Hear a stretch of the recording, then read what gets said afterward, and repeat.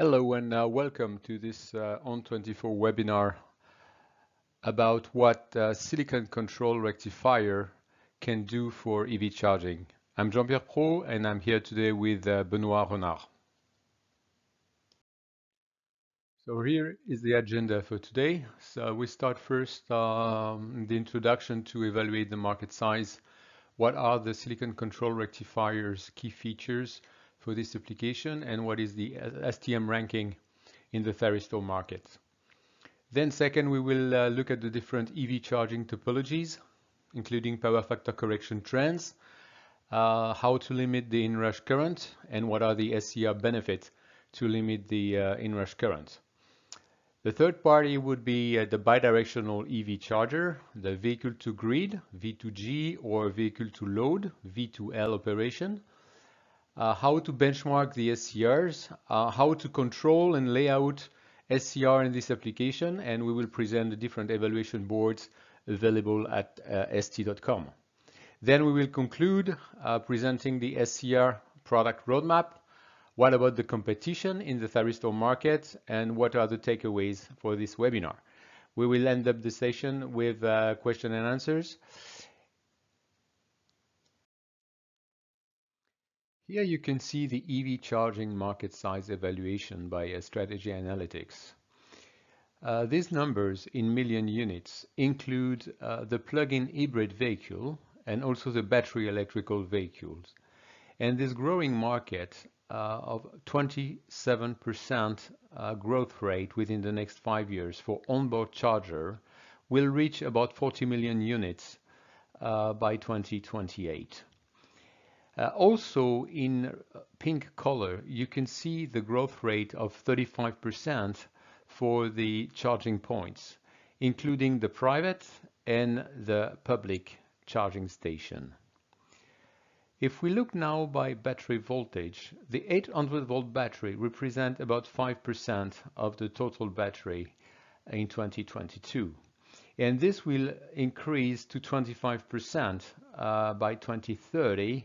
And the remaining 75% would be 400 volt batteries.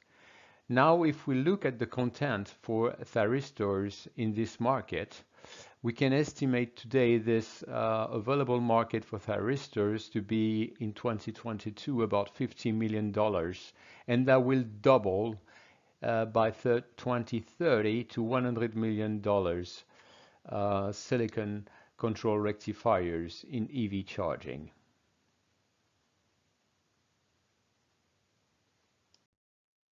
What you can see here in this slide is the battery electrical vehicle car segmentation from class A, B, and C, and the sports car from Porsche.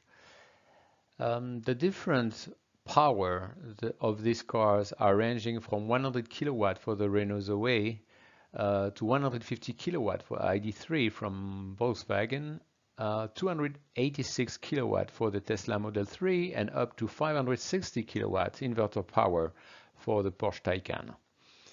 The maximum battery size is also increasing according to the range of car, from 52 kilowatt hour up to 83 kilowatt hour for the sports car. The battery voltage are mainly 400 volt for all the cars like the Renault Zoe, the ID3, and the Tesla Model 3, but it's raising to 800 volt for the Porsche Taycan. And then how much power would be required to charge those batteries is depending on the car. Like it is required to provide 50 kilowatts of charging energy for the Renault Zoe, 125 kilowatt for the ID3. The Tesla will support a battery charge up to 250 kilowatt, and the Porsche Taycan supports a fast charge up to 350 kilowatt, which is a lot of power that the EV charge station will have to provide to charge these cars. There are different types of EV charger station. Here in this table you can see from bottom up the type 1, which is about 20 amp or less than 4 kilowatt single phase, and this is available everywhere, and it's for instance the domestic charger that you will have at your home. Then the type 2 is rising up to 22 kilowatt, about 80 amperes, single phase or three phase. It's less available, but you can find them now in most of the charging station or domestic wall box. And this will allow to charge the car, let's say in hours, like between 2 hours to 24 hours to get to full charge, depending on what type of charger you are using. If you want to charge faster, you have to go to type 3, which will be power ranging from 50 kilowatt up to 200 and even higher, 300 kilowatt of power for the Porsche Taycan, for instance. And this will input directly a 400 volt DC, like in the supercharger from Tesla, which is 150 kilowatt. And this is available, but not as frequently as the Type 1 and Type 2. And then we can see now some higher voltages charger, like the Porsche Taycan 800 volt, which has a booster to boost the 400 volt input up to 800 volt to charge the battery. They can see also that there are different types of connectors, AC input or DC input to charge the car, and they will have either proprietary connection or the service provider will have different plugs to charge the cars. There is also optional support for the three-phase AC in the EV charging. And for sure, the trend is to support bidirectional charging for vehicle to grid or vehicle to load.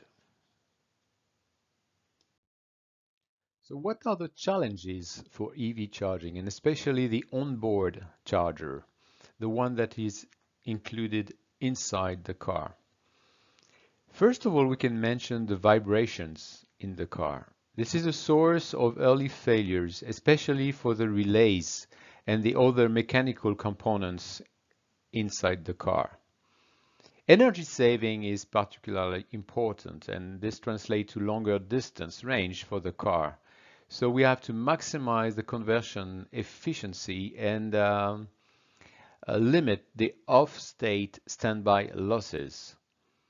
Electromagnetic interference is also increasing the complexity of electronics and making the qualification difficult, especially when you consider the IEC standard 61000-3-3, -4-4 and -4-5, which relates to inrush current limitation, burst test, and lightning strikes. Then the charging is also a challenge for the car, and one of the challenges in charging the battery is the inrush current limitation that will slow down the charging and also will limit the component lifetime, especially for the passive components. And then the last point would be the automotive standard. The automotive electronic impose reinforced qualification processes and higher reliability levels for the car industry. So what are the silicon control rectifier characteristics in the switch device family? Here in this graph, you can see the different switch devices, including IGBTs, MOSFETs, wide bandgap devices like silicon carbide or gallium nitride. They are switches capable of switching current up to megahertz of frequency for the latest wide bandgap devices. Contrary to this, silicon thyristors are only switches that can operate at 50 Hz or 60 Hz or a few kilohertz at the maximum. But the characteristic of silicon control rectifiers is that they are able to conduct a lot of peak current. They have a very high current density compared to other switches. And this makes the devices very suited for application like EV charging that has to control a lot of current and requires very efficient devices. Also, in the switch family, the thyristors is quite unique because it can block voltage in both directions, whereas the other switches, they always have some kind of diodes that are conducting in one direction. Thyristor control rectifiers is blocking voltage in both directions. And this characteristic make the SCR very interesting for EV charging application. Here in this slide, you can see the SCR market and the STM ranking in this market. On the top left graph, this is the Omdia evaluation of the market with, on the y-axis, the size of the supplier, and on the x-axis, the growth from 2020 to 2021. With 30% growth last year, ST is now ranked number 2, second supplier of thyristors worldwide. On the bottom left, WSTS is splitting the market in two. The devices below 55 ampere in blue and the devices above 55 ampere in gray. ST is supplying devices on less than 55 ampere, and the market share that we have is rising from 27% in 2016 up to 30.5% in 2021. And devices that we are supporting are SMD devices, and now including modules for power up to 50 kilowatts. The TAM, the total available market above 55 ampere, include devices that are ranging from 30 kilowatt of power up to 300 kilowatts of power. And now I hand over to Benoît Renard for a more detailed presentation on EV charging topologies.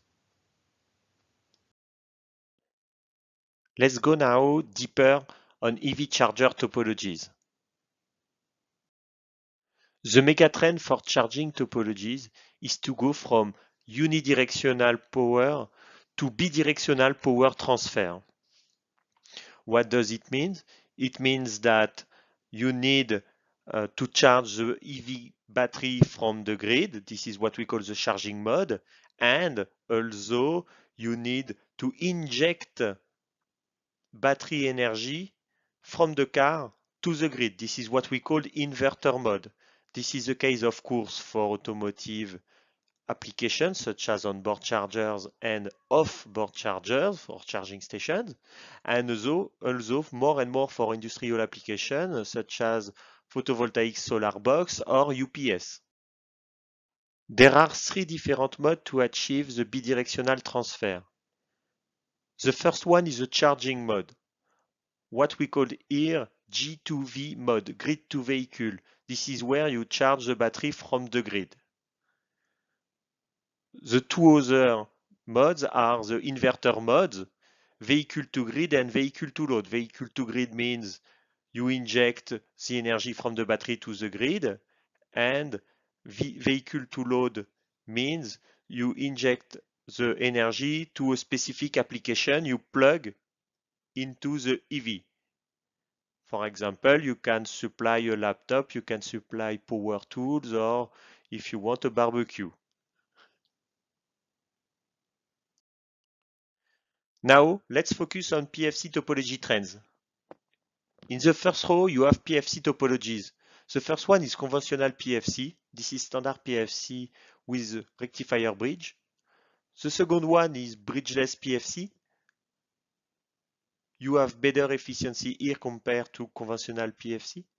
Then you have totem pole PFC, also with better efficiency and compact power density. And the last one is Vienna PFC.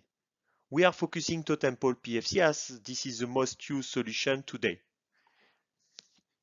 Here, regarding the power devices parts, the high frequency leg is composed by two MOSFETs and the low frequency legs is composed by two SCR.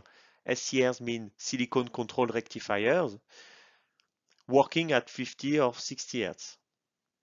Now, if you want to add the bidirectional features, you need to implement two more SCRs in anti-parallel of the two others. Then, here in the schematic in the second row, you have in green the two SCRs to bring the inverter mode, the two SCRs in blue for inrush current limitation of the topology, and the two MOSFETs for the high frequency switching. The two SCRs in the blue box are used to manage the inrush current limitation. Each application must comply with IEC 61000-3-3 standard. This standard gives the limitation of voltage changes, voltage fluctuations, and flickers of the grid. What does it mean? It means that when you plug an application, when you plug an AC-DC converter with a bulk capacitors, you need to limit the inrush current you sink from the grid to the bulk capacitors. And this standard is asking to limit the RMS current at startup.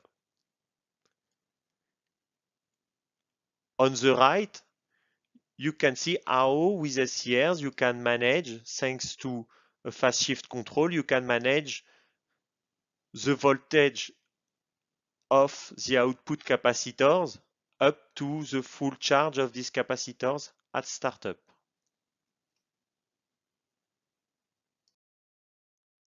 There are two use solutions to manage this inrush current. Here with a comparison, on the left side of the slide, we are using NTC resistors to manage the inrush current at startup.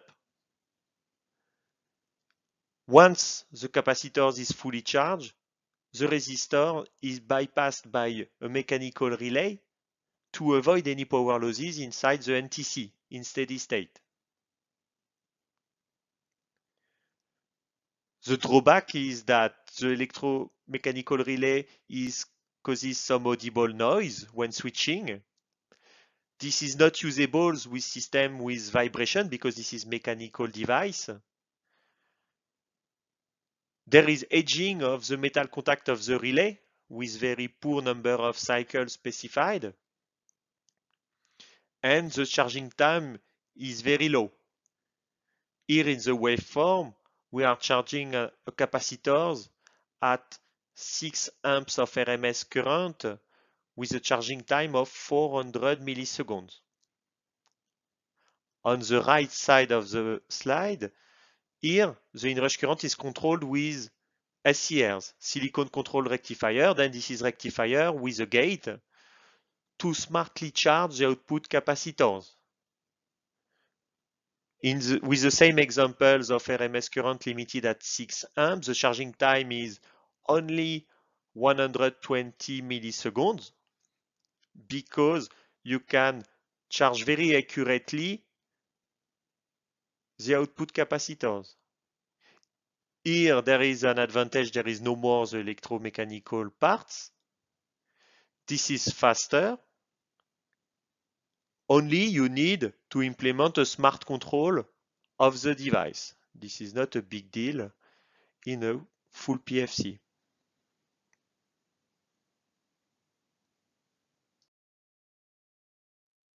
There are also a few other advantages to switch from relay to SCR. One of these is the PCB size. Then here we have an example where you remove two electromechanical relays and the bulky power resistors to limit the inrush current by two SCRs in TO220 with a small heatsink. Also, another advantage is the lifetime. As we said previously, there is an edging of the contact of the relay. We can see in the picture on the bottom some contacts with the metallization. After a few cycles, there is some arcing between contacts that lead to metallization edging. And one of the other advantages is the efficiency, the overall efficiency of the PFC. Then on the right side of the slide, on the curve, you can see the efficiency of the PFC. In blue, this is efficiency using SCRs, and in pink, this is efficiency when you use the relay, including the coil consumption and the resistor contact of the relay. Then you can see good improvement in terms of efficiency from 0.5% at 10% load for a 1 kilowatt PFC to 0.2% gain at peak efficiency at 50% load. Now let's go deeper on bidirectional PFC function. Here is the principle of operation working in inverter mode, V2G or V2L. The first row shows operations when grid voltage is positive, and second row shows operations when grid voltage is negative. The MOSFETs are switching high frequency, few tens of kilohertz, few hundreds of kilohertz, when the SCRs is switching only 50 hertz, 60 hertz. This is what we can see in the drawing on the right side, where we can see in pink the current through the SCRs, and in green the current switching by the two MOSFETs in positives, and same in negative for the other SCRs. Now we can see in the literature IGBTs to manage the bidirectionality. Here is a comparison of power losses of IGBTs compared to SCRs. In the graph, you can see efficiency assuming a PFC at 99% and the impact of the leg to ensure the bidirectionality if you use SCRs in blue and if you use IGBT in pink. Because of the IGBT is very saturated at high current, and the SCR, thanks to its voltage current characteristics with very low dynamic resistors, is able to manage better efficiency for the overall PFC. We can see also MOSFETs for this kind of function, but here the saturation mode is worse at high current. Here is an example with 45 milliohm of RDS-on. You can decrease the RDS-on, but it becomes more and more expensive compared to IGBTs and SCRs. Now, let's see how to implement the SCRs in the charger. ST is offering a large panel of packages for power devices, from through-hole vertical cooling, TO220, TO220 full pack, TO247 or TOP3i, where TO220 and TO247 are automotive grade for onboard charger, but also in SMD packages for higher power density with automated assembly, keeping in mind the compromise with thermal dissipation through the PCB. This is discrete approach with packages up to D2 pack, that is automotive grade, or even bigger D3 pack with very low RTH junction to case. The other solution is to use the module approach. Module means multiple dies in one package. Here we are proposing top-side cooling packages to have a single heatsink for the whole BOM of power devices of the PFC. This is through HU3 pack, ACE-Pack Smith, and DMT32. All are automotive grade, of course.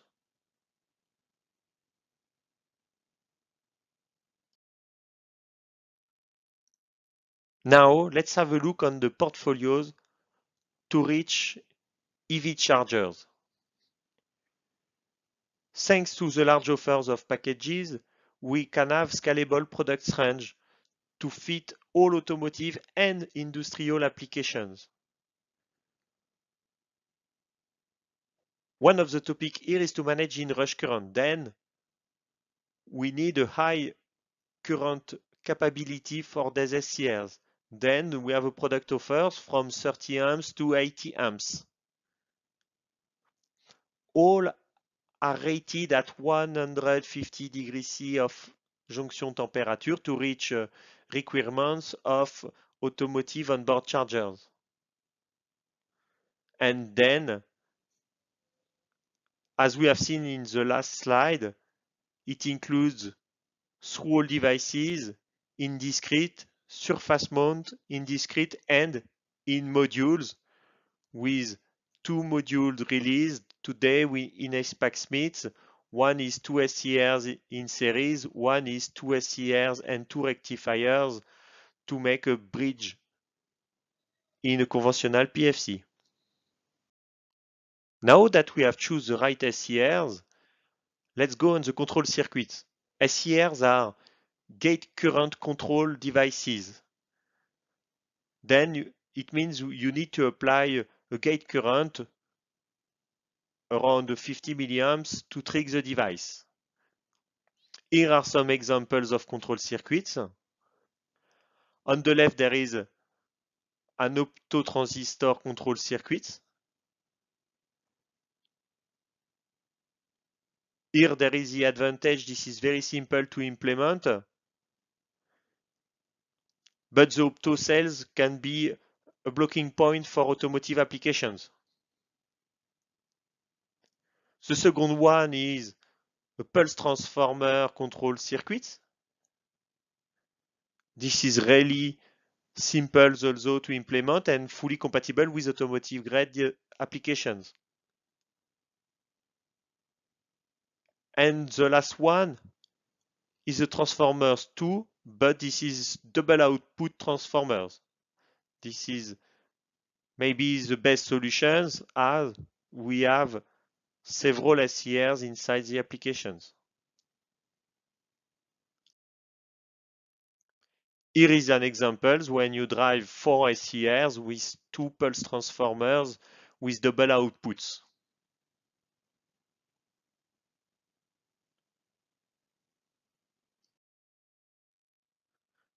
Now that the control circuit is fixed, let's see how to implement the SCRs in a few configurations of PCB and packages.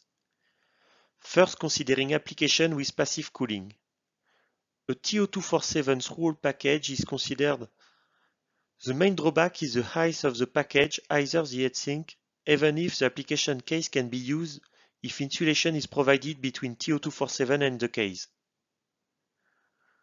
The through-hole package has the main advantage to allow single-side PCB for easier implementation. On the right side, D2PAC SMD package is considered.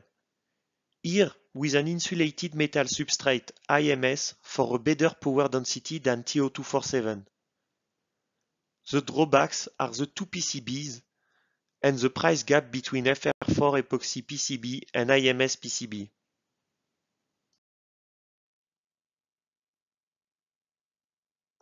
We are now considering here leaking cooling, most of the time used in OBC. The HU3PAC package is used as discrete SCR.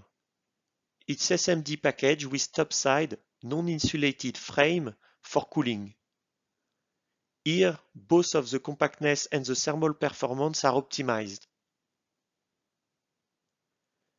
On the right side, SPAC-Smith is also SMD package with topside cooling capability. This is the most optimized assembly as it allows a module approach with 2 or 4 SCRs in the same package. Here, the package is already insulated, making easier the assembly of a set of SPAC-Smith for all power devices. ST has developed a 3.6 kW totem pole evaluation board for designers. It is unidirectional chargers with inrush control thanks to SCRs, and it brings automotive grade 1200 volt SCRs, but also 650 volt SiC MOSFETs, gate drivers for MOSFETs, 32-bit STM32 microcontrollers, and flyback converter with Viper. This evaluation board is fully compatible with EMC standard. Here is an example of conducted noise measurements. And the efficiency of the board can reach 98.7% at peak efficiency. This picture shows how you can improve the overall board efficiency from 97.7% to 98.7%.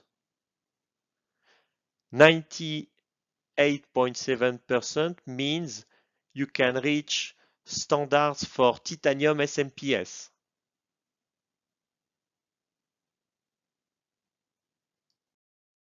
In total, ST has developed 8 evaluation boards to demonstrate inrush current solutions with SCRs, not only for automotive but also for industrial applications, from 0.8 kilowatt to 7 kilowatt. There are some plug-and-play boards to use to bypass NTC in conventional topologies, or with totem-pole topologies where we have seen we can use SCRs in low frequency leg, or in conventional PFC with a mixed bridge, 2 SCRs and 2 rectifiers to manage the inrush current limitation. So thank you very much, Benoit, and let's now move to the conclusion. So let's start first by summarizing the product range STMicroelectronics is proposing for silicon control rectifier. Here in this slide you can see the range of product ranging from 30 ampere, 40 ampere, 60 and 80 ampere. Yellow colors is industrial grade product, whereas the blue color is automotive grade products. And the products are 800 volt or 1200 volt capable.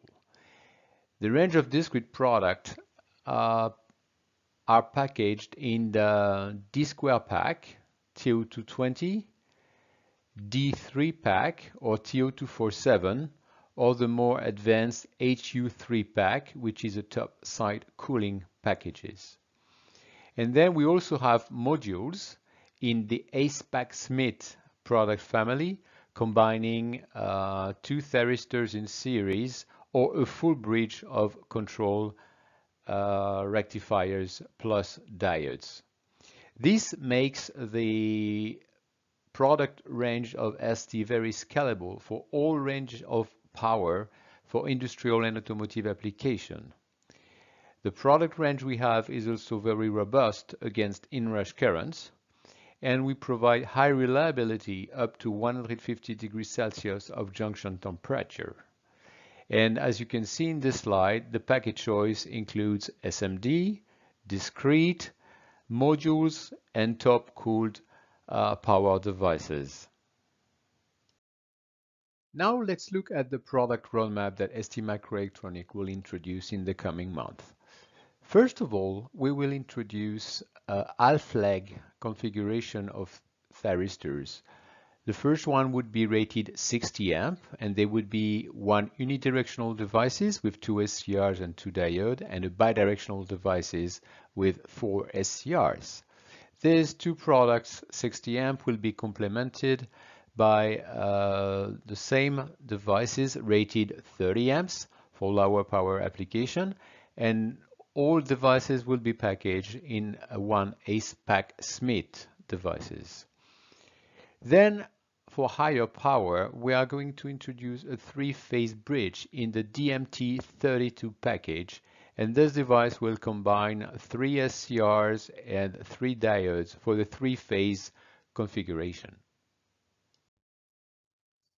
As you have seen, STMicroelectronics is proposing SCRs with the industrial grade or the automotive grade. Here in this slide is a summary of what is specific for the automotive grade product. As far as standards and processes are concerned, first of all, the manufacturing site has to be automotive certified for an automotive grade product according to EATF 16949. The wafer process and the package has to be compliant with automotive, which includes the use of part average testing, PAT, and also a better control process, which is visible here with the CPK greater than 1.67 for automotive grade product, whereas standard industrial product will have a CPK greater than 1.33. Also, the automotive grade product requires a specific AEC-Q 101 qualification compliance. For instance, thermal cycling has to be done up to 1000 cycles from -55 degrees Celsius to +150. And we are also doing operating life tests on automotive grade products, and the number of devices that we are testing is 77 pieces and up to 3 lots, compared to the standard 30 pieces 3 lot for industrial grade product. As far as documentation is concerned, automotive grade product also come with the PPAP level 3 documentation, and the traceability is also specific, as the part number will always have a Y in the suffix, and there is also a PCN procedure that is different for the automotive grade product. Let's now look at the 4 reasons why customers are selected SCRs from STMicroelectronics compared to Axis SCRs, a Letufuse company.